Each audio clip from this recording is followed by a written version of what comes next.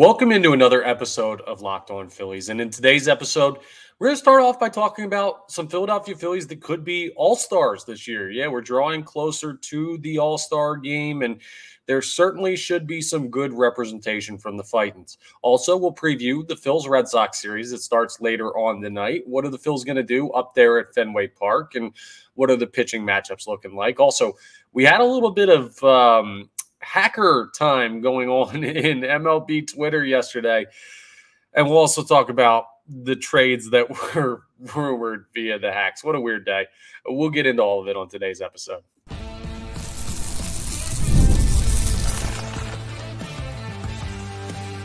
You are Locked On Phillies, your daily Philadelphia Phillies podcast. Part of the Locked On Podcast Network, your team every day.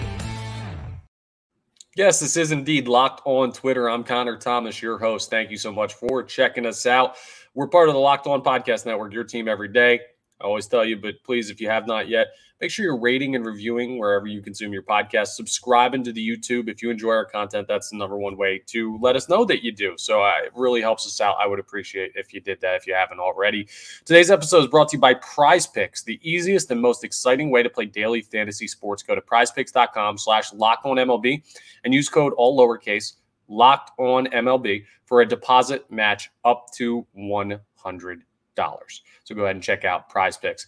We're going to talk some All-Star game stuff because we had an off day yesterday. There's no game to react to. I already recapped the London series. If you missed that, it's in yesterday's episode, so you can go back and hear me break down everything that happened over across the pond in the Phillies split series with the Mets. But before we get to a preview of the next series, I do want to take some time and give some flowers to some Phillies who could be heading to the All-Star game this year. A couple potential first-time All-Stars, a couple big-time repeat All-Stars, a lot of stuff to keep a focus on. I would say that the Phillies are going to be looking at, rightfully so, as the best team in baseball at this point, 4 to 5 All-Stars, right? The last one's going to be kind of iffy, mainly because bullpen pitchers are such a crapshoot when it comes to how they're picked for the All-Star game. But let's start with category 1, which are the obvious. Well, I guess there's 4 obvious players that should be at the All-Star game for the Philadelphia Phillies. Bryce Harper is going to be the National League starter at first base in the All-Star game. He's going to be, short of, knock on wood, injury, and that goes for all these guys, which, please, Lord, do not let that happen. I'm not even going to talk about it anymore. Bryce Harper has done everything he needs to be the best first baseman in the National League this year, which is insane considering he picked up the position midseason last year. And now in his first full year, he's going to be the all-star starter at that position for the National League. Like, that's crazy.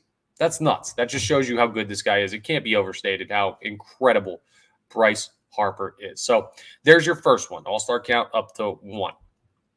The second lock player, and yeah, third base is not a strong position in the National League this year. Austin Riley's having a down year down there in Atlanta. Outside of him, there's not exactly that many premier third baseman. You look at Nolan Arenado, he's been struggling in St. Louis. Alec Bohm is clearly, by far and away, the best third baseman in the National League to this point of the season. He should be the all-star starter at third base for the National League. So I feel pretty confident in Harper at first, Bohm at third. Bohm has been incredible, great RBI guy, not that much power this year as far as home runs, and he's still there with RBIs. He's been clutch. I know he's been slumping lately, but he's done enough to this point to basically secure himself as the all-star starter for the National League. We still got a ways to go. I know this might feel like jumping the gun, but as we draw closer, the articles are starting to come out about predicting, and I had a free day here, so I figured might as well go ahead and let you guys know. So those are the first 2. I feel very confident that those 2 guys will be representing the Phillies on the National League All-Star team. I also feel pretty confident that there's 2 starting pitchers that are going to be representing the Phillies on the National League All-Star team. The first is Zach Wheeler, who is the favorite for Cy Young right now, has had an outstanding year. His extension, which hasn't kicked in yet, but that he signed this offseason, seems smarter by the day. Like, everything with Zach Wheeler is great right now. He leads the National League in a bunch of different categories. He is probably going to be your National League All-Star starter. He's probably going to start the All-Star game on the bump, which is almost unfair to his teammate, who is another guy that should be a starting pitching nod for the All-Star team in the National League. That is Ranger Suarez. Both those guys are going to be on the All-Star team. Wheeler, no doubt. Suarez, no doubt. They've been insane. You could argue they're two of the top 5 pitchers in baseball this year. That gets you on the All-Star team when we talk about starting pitchers. So we're already up to 4, and I haven't even had to rack my brain a little bit and go through positions of maybes and anything like that. That's why I feel pretty confident 4 to 5. Where do you get to 5? Well, we'll get to that when we get to the bullpen, because like I said, it's kind of a tricky spot for determining who's going to be an all-star. And there have been some really good bullpen arms in the National League this year that you just might not think about, because if they don't throw in a series against the Phillies, or if they're like a West Coast team and you never watch them, you might be like, oh, well, I don't really know about these guys. I'll talk you through a little bit of it in a second, but let's just run through the rest of the position players and starters. JT Realmuto has been really solid at catcher, as he always is. I think William Contreras is going to be the all-star starter out of the Milwaukee Brewers at catcher for the National League. Could JT get on there as a catching option? Absolutely. But if he did, it would be more of a legacy pick than he's had an outstanding, crazy year. Not that he's been bad. He has not been bad. He just hasn't been typical JT Realmuto all-star catcher. And maybe he will still make it. That's a maybe. Bryson Stott at second base. Maybe as a bench player on the all-star team. The problem for him is Luis Arraez is incredible, and he is going to be the all-star starter at second base. Formerly of the Marlins, now of the Padres. So, yeah, you're kind of stuck there unless Bryson Stott's going to be a depth guy. And he didn't have the greatest start to the year, so his overall numbers don't look amazing. Shortstop, Trey Turner's missed too much time. Edmundo Sosa hasn't played enough. Not going to get anybody at shortstop, unfortunately. And the outfield has been light on production, very light on production. Castellanos is certainly not an all-star. I know how the fan base feels about him. He's a great player still. Cold start to the year. Has not been very good for the Phillies. Not an all-star. Yohan Rojas, not enough offense. Not going to be an all-star. Brandon Marsh, not. You know what? I was big on the Brandon Marsh all-star train early on in the year. Little injury here. Platoon time there. They're not really having him as a full-time left fielder, which everything the Phillies are doing seems to be working. So I'm not going to argue with them and say, well, why in the world are you not playing Brandon Marsh more? What, just so he can make the all-star team? Whatever they're doing is winning them ball games. Unfortunately, Brandon Marsh, not an all-star this year. So the only kind of iffy guy is JT Realmuto, and I guess Bryson Stott maybe as far as other position players. Starters, you could make a case in another new year that Aaron Nola should be on the all-star team, that Christopher Sanchez, if he keeps up what he's doing, is a quiet back-end like all-star candidate. But I don't see them putting any more than 2 starting pitchers from the same team on the all-star team. I just don't see voters doing that. I don't see the league doing that. Like, I don't think it's realistic. I think they're capped out at 2. Like, there's no regulation that they're capped out at 2. I just think the checks and balances of the voting process will have them capped out at 2. So, unfortunately, Nola, Sanchez, probably not. Walker missed a month of the season. Not really going to have the performance either. So that's where we're at with all of those guys. Now let's talk about the bullpen, because the bullpen is very interesting. There are 2 guys in the Philadelphia Phillies bullpen that absolutely have had all-star caliber starts to the season. Matt Strahm is the first one. Matt Strahm has been one of the best relievers in baseball, and there is no debate. He has been a monster at working out of tough situations. If he gets a clean inning, good luck. He has been as steady as they come, not just on the Phillies, but everywhere across baseball. Matt Strahm absolutely should be an all-star. If he is not, it is a major, major snub. Relievers, again, kind of tricky because there's just so darn many of them. And it's so hard for everybody to evaluate them well because you don't see all of them all that often. And that's just the nature of the position. That's why we're doing this separate. Does Matt Strahm deserve to be an all-star? 100%. And a guy that deserves to join him, Jeff Hoffman. Jeff Hoffman has been locked down since the Phillies brought him up last year after throwing BP to Bryce Harper. Jeff Hoffman has been unbelievable. He deserves an all-star nod as well. That would put the Phillies at 6, maybe 7 all-stars if Strahm and Hoffman make it. But normally you don't get 2 relievers from the same team. And again, relievers are kind of tricky. So those are the two guys that deserve it. Other guys in the bullpen that are kind of in contention. Ryan Kirkering missed a little bit of time. He's been very good. I don't think he has the name recognition or the numbers to do it yet. Jose Alvarado has been really good, but not all-star good when there's so many great arms coming out of pens in the National League. So unfortunately, I don't think he'll make it. And outside of him, I mean, Soto, no. Seranthony Dominguez, no. Jose Ruiz, no. I'm just thinking Spencer Turnbull kind of is in a tough spot because he started the year as a starter and then moved to the pen, hasn't gotten that much work compared to other guys that were either starting the whole time or in the pen the whole time. He's been so good, but he also he won't be able to make the all-star team, I don't think, just because of restrictions of spots and the weird start to the year for him as far as what his role is. So, again, running down, potential all-stars for the Phillies.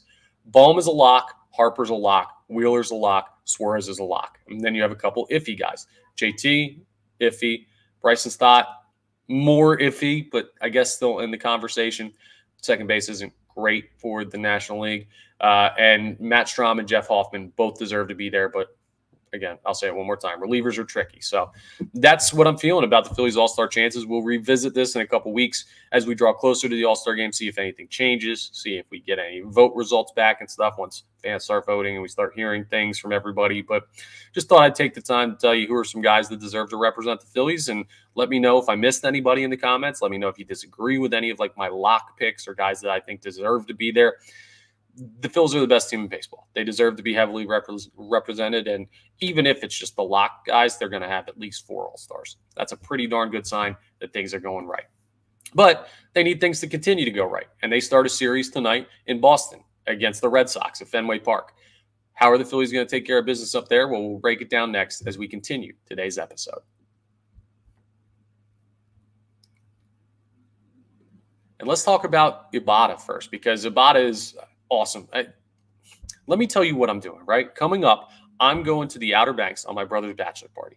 And you know how expensive it is to travel anywhere in the summer? You got to get groceries. You got to get drinks. You got to do travel. You got to do all the expenses that come with a trip. And this is one vacation for me. Some people go on multiple vacations in the summer. Congrats on your success. Maybe you're going down the shore. Bottom line is you're buying a bunch of stuff from a bunch of different stores, grocery, clothes, all of those things. Well, Ibarra is a free app that gives you the most cash back every time you shop on hundreds of items, from groceries to beauty supplies to toys. So you can make sure you're beating inflation no matter what you're purchasing. The average Ibarra user earns $256 per year.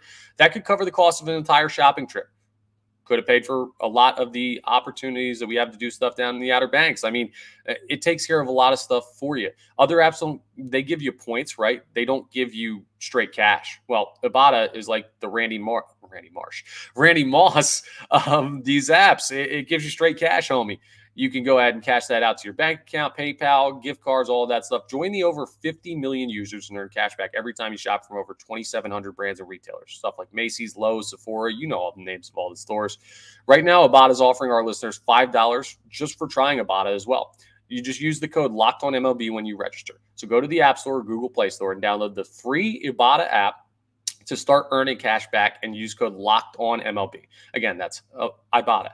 IBOTTA in the Google Play or App Store, and use code LOCKEDONMLB.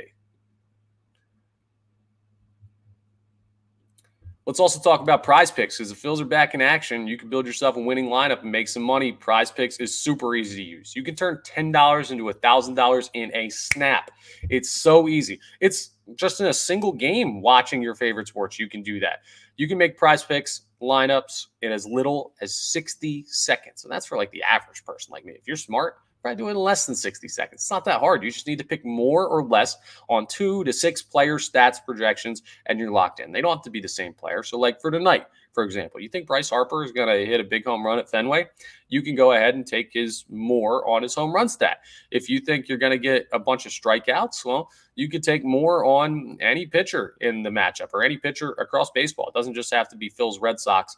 And also, I'll tell you what, I think June Schwarber, back at a place where he used to play up there in Boston, I think he's going to have himself a night. So look at Kyle Schwarber's over in hits.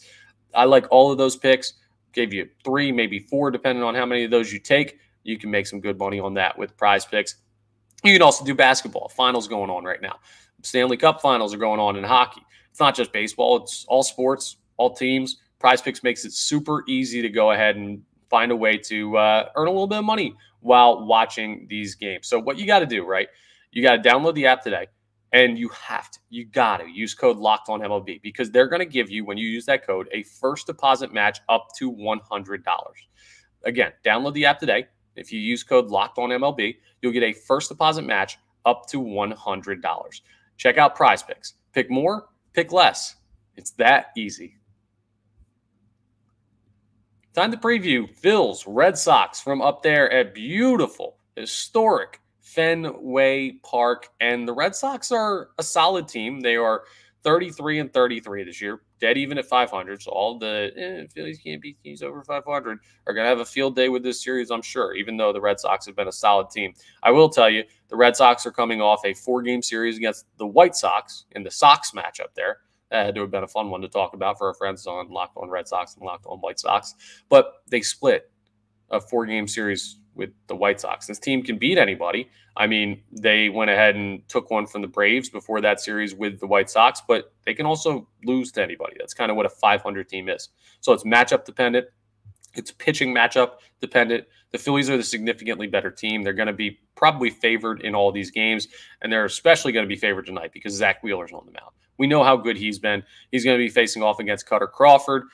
Crawford, a 3.51 ERA and 74 in a third innings pitch. He's been pretty darn good. 2-5, though. He hasn't got a lot of run support. A righty, we know the Phillies like facing righty pitchers. Plays more to the strength of their lineup. Game 2 is going to have Christopher Sanchez on the mound. We're now past the point of like, oh, okay, hopefully Christopher Sanchez gives you one of his good starts. He's just been really good. He's got a 2.71 ERA and 66 in a third innings pitch. And the Phillies get to see an old friend. Nick Pivetta is on the mound in Game 2 for the Red Sox. He's got a 3.4 ERA, but a .94 whip. He hasn't been allowing a lot of runners on base. His problem is he's allowed 8 home runs. Christopher Sanchez still has only allowed a single home run this year. The Phils are favored once again in that matchup. And then the final pitching matchup of the series will be Aaron Nola, who was outstanding last time out. He pitched the final game before the Phillies headed to London. So he wrapped up that Brewer series, and the Phillies shut out the Brewers in that game largely thanks to Aaron Nola. He's 8-2 with 2.77 ERA. When I say that, I think back to that All-Star segment we just did. Dude, he might make it too. He's been unbelievable. He's going to be facing Tanner Houck, another righty, a 1.91 ERA. He's been outstanding for them. 0.92 whip, 85 innings pitched. That's going to be a heck of a matchup. Right now, the ESPN analytics on that final game, the Thursday night game of the series, is 50-50, which you don't see that very often. That'll be a great one from up at Fenway Park. A little note on the series while we're on the topic of time, because I just brought up the Thursday night game. All of these are night games. Wednesday, Thursday, Friday, all 7:10 p.m. Eastern Standard Time. So you don't get that typical and final game of the series day game. No, the Phillies are playing all night games, which I don't know if they'll like that coming off of the games in England where they were their time was kind of messed up. They had the off day. It may be nice just to be in a little bit more of a routine. This is a great opportunity for the Phillies to go out. And honestly, for this series, you should take 2 or 3, no doubt. Like, there should be no reason why you should not win this series against the Boston Red Sox. You're the significantly better team. Their offense for the Red Sox has not exactly been outstanding this year. They hung 14 on the White Sox last week, but I don't know. 9 on the Braves, too, is pretty impressive. A lot of times they're around 4 runs, 3 runs. I don't know. They're just I'll tell you what. The Boston Red Sox are a very average baseball team. I saw some stat recently about them where they were like 30-30. They hit 30-30 was their record this year. Last year they hit that mark. The year before they hit that mark, it was either that or 31-31. They're just always kind of right in the middle of the pack, which some people would call mediocre. I'm going to give them more respect than that, but that's what this era of Red Sox baseball has been. The Phillies are not mediocre. They should take care of business. So I feel good about the Phillies heading into this series. I feel good about them tonight for sure with Zach Wheeler on the mound. And then you just got to win one of the last 2 in some tougher pitching matchups to find a way to get that done. So those are my thoughts on the Phillies Red Sox series. We'll break down Game 1 and react to that tomorrow after tonight's game. But hopefully it goes the way I think it's going to. And maybe, hey, Could there be another sweep? No, I don't want to get too hasty. Just win the series. Coming up, we're going to wrap up with a weird day on MLB Twitter yesterday, thanks to one very annoying hacker. We'll get into that coming up as we wrap up today's episode. But before we do that, I got to tell you about FanDuel. I mean, summertime, it means baseball, and it means the NBA Finals, and it means the Stanley Cup Finals, and you could bet it all on FanDuel. What more could you want than that? You want everything in the same place? Well, right now, new customers get $200 in bonus bets with any winning $5 bet. That's $200 you can use to bet everything from the Finals MVP to who's going to hit one out of the park. You know what I do? I keep an eye on the Finals. You can put $5 on any bet, and you can get that $200 in bonus bets. So maybe, just a thought here, Boston's up 2-0 in the Finals. If they win Game 3, I don't believe any team has ever come back from a 3-0 deficit in an NBA Finals, or maybe in like most playoff series. It's not going to happen if they go up 3-0, so maybe make a $5 bet on Boston to be the NBA champion. And then, even though the odds aren't going to be great, you're going to get $200 in bonus bets with that winning bet. It's super easy. So go ahead and check that out. Visit FanDuel.com/lockedon and add a big win to your summer bucket list. FanDuel, America's #1 sportsbook. All right, weird day on Twitter yesterday because Buster only got hacked, his X account or Twitter account or whatever. Some dude got on there and was just posting random stuff, like he was just some random hacker that had nothing to do with baseball or whatever. And then, of course, people start DMing the person who had control of Buster Olney's account and tell them all the MLB rumors, like this player might get traded here, say this is going to happen, say this is going to happen, say that's going to happen. There were like DMs of someone saying, say Shohei's getting banned from baseball and going to a life in prison. But the one that affected the Phillies, a lot of people freaked out. Luis Robert, outfielder for the Chicago White Sox, already been said that he's going to be on the trade block this year. Buster Olney's account, not Buster Olney, tweeted out that he was heading to the Philadelphia Phillies. What that will say is that there is perception out there that that could be a possible move. We already knew that. But this is where social media gets even trickier. I know so many people had a heart attack over seeing that if you didn't already realize that Buster Olney had been hacked. And that's a tough thing, right? You can catch a fake account a lot easier than you can catch a hacked account. So this is kind of a tough time. Thank goodness it's June and not right before the trade deadline. That would have been mayhem, and hopefully Buster Olney gets control of his account again soon. I know Buster well. I talked to him, like a week and a half ago. I was texting with him. So, I do know from my interactions with him that he's kind of an off-the-grid guy. He sent me pictures of, being out in the wilderness in Wyoming and stuff like that. So, hopefully he can figure that out, and hopefully we can stop getting random tweets from some random guy who doesn't know anything about baseball, who's just rewording things that people are DMing him. But if you saw tweets from Buster Olney yesterday, they're all just fake hack tweets. I do like the excitement that I saw about Luis Robert, and it also tells me how the Phillies fans would react if this trade actually went down. It would be a largely positive reaction. At some point when we get closer to the deadline, we're going to dive deeper into that move. But just want to put a warning out there in case you weren't yet aware by the time you watch this podcast episode. All that stuff from Buster Olney yesterday was completely fake and a hack. And unfortunately, it led to a lot of crazy stuff being said on baseball Twitter. That's the pitfalls of social media and doing business and everything like that. So be vigilant out there. Don't worry. Locked On Phillies, no fake tweets from us. Everything you see from our Twitter account or my Twitter account at ConnorThomas975, all real. So if I tweet out that Luis Roberts getting traded to the Phillies, okay, no, you probably shouldn't believe me because I don't have sources like that. But just keep an eye out. All right, folks?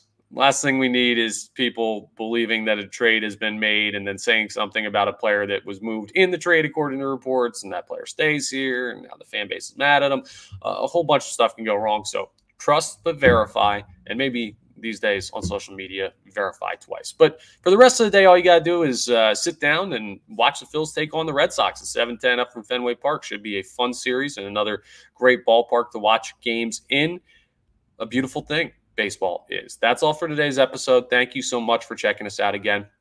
We're part of the Locked On Podcast Network, your team every day. And please make sure, like I told you at the front, rate, review, subscribe to the YouTube channel, Locked On Phillies. It really helps me out. I appreciate everyone who's done that already. It's the number one way to say thank you. So if you're going to do that, I sincerely appreciate it. I'll talk to you tomorrow on our next episode of Locked On Phillies.